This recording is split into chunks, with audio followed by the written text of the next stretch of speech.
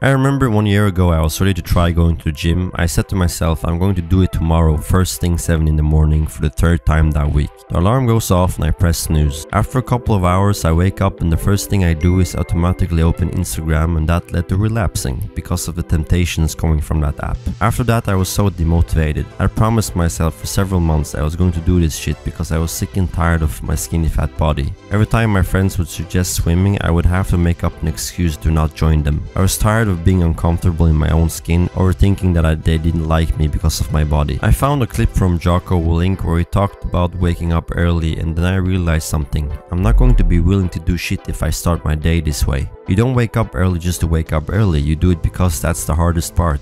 When you get your ass out of your bed 6 AM in the morning, you have already done the hardest part. Everything else becomes easier. I was doing it the other way around all this time. After I implemented actually doing the hard things first, everything else became much easier and I stopped procrastinating. The plan I made that actually worked was waking up at a realistic time, which was 6 AM for me. The rule was to not press the snooze button and rush to the bathroom to wash my face with cold water. Next thing was making a protein shake, and then I hit the gym, and after that a cold shower. I invested in the pain that would reset my dopamine levels. When that is done I eat 3 eggs for the vitamin D.